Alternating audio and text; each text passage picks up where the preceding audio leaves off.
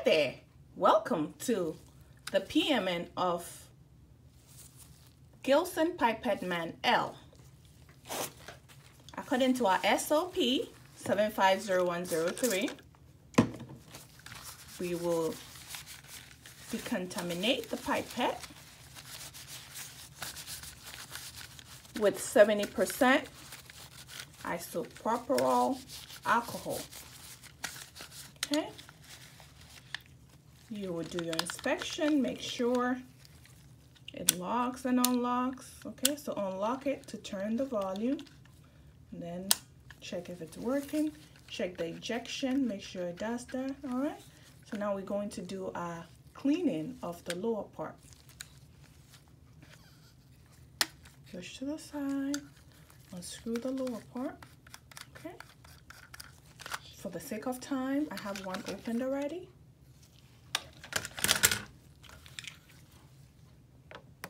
Oopsie. So here we go.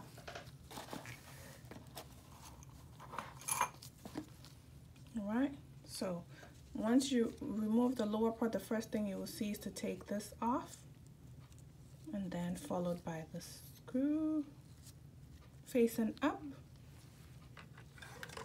just like so. Okay, see that? It's facing up. Sometimes I know you might get confused. So this was the clear plastic that I took out from the other one. All right, and then we'll finally take this out with the ejector. Just squeeze this and it comes out. Okay, good. And that's it. Now let's get into, there'll be 4 screws. You take them out, and this is what you see on the inside: the piston and then the nose cone. Take the piston out, take the nose cone out. You can use a flat head to open this up. So it has a seal and an O-ring. Can you see the seal and the O-ring? Right there. Okay. And then you will take your swab, alcohol, want to go into the channel, clean it up. Okay. You can use air to spray it, so if there's any debris or anything that is stuck in there, it can come out. All right, so that is how you clean the lower part.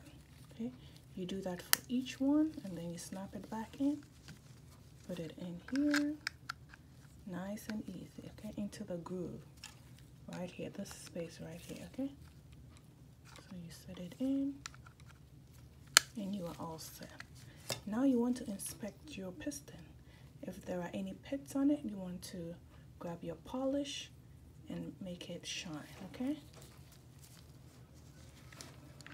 you will insert it back where you got it from.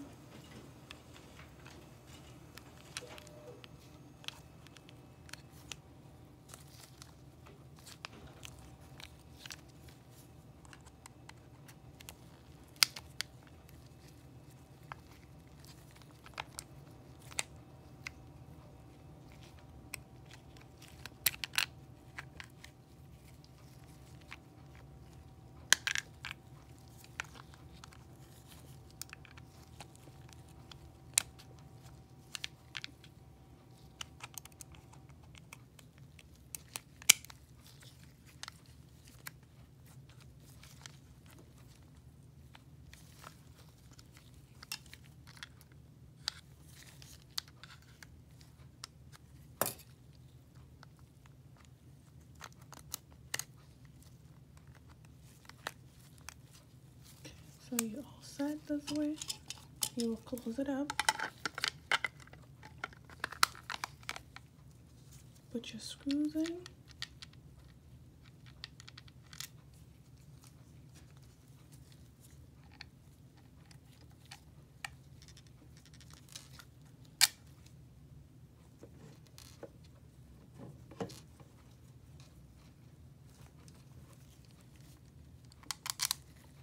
When you put everything back, you screw them together. And here we have our finished product.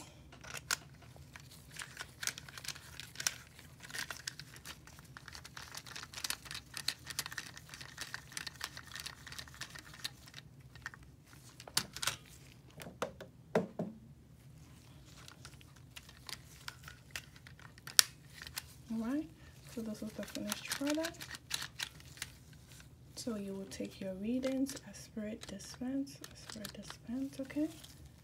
Of course, you set it to the nominal volume and aspirate and dispense for 5 times according to our SOP 750103, okay? Once you're done with that, you can go ahead and take your first reading on the lower volume and then the mid volume and the high volume. If for some reason it is out of tolerance, you would use this tool,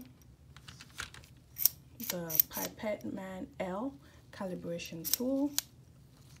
All right, so this is what you would do.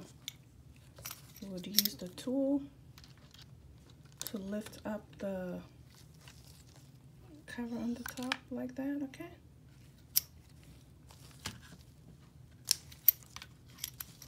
All right, and then you are going to go in with the smaller part. There is a groove in here. It's going to sit right in it.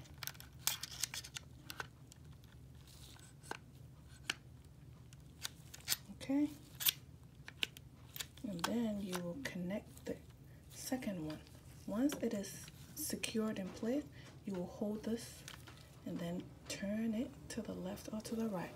And when you're actually calibrating, you realize that the counter will not move, the micrometer will not move. That is when you will know that you are adjusting properly, clockwise or counterclockwise, depending on your needs. For further details, please visit the manual that is in Tools for the Novice. I hope this training was helpful. If you have any questions, please do not hesitate to reach out to either myself or your technical lead. Have a great day. Bye-bye.